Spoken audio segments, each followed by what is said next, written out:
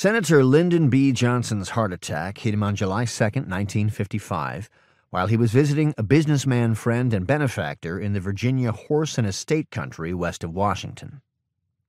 President Dwight D. Eisenhower's came barely 10 weeks later, on a late September evening, while he was visiting his in-laws near Denver.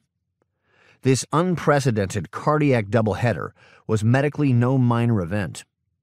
Johnson was kept in the U.S. Naval Hospital just outside Washington for 7 weeks and didn't resume his frenetic work schedule until December.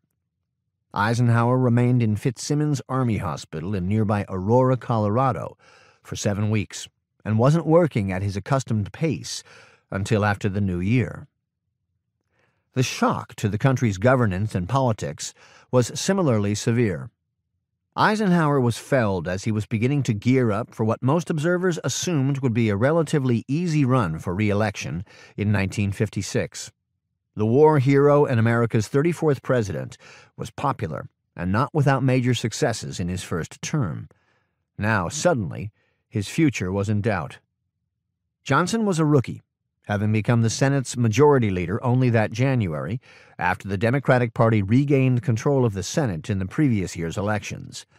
But he had been learning the ropes of leadership for nearly 20 years. His dreams of the presidency were only dreams. First, he had a Senate to run.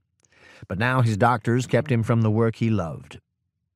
In the 21st century, it is commonplace for heart patients to be up, active, and working within weeks, often days.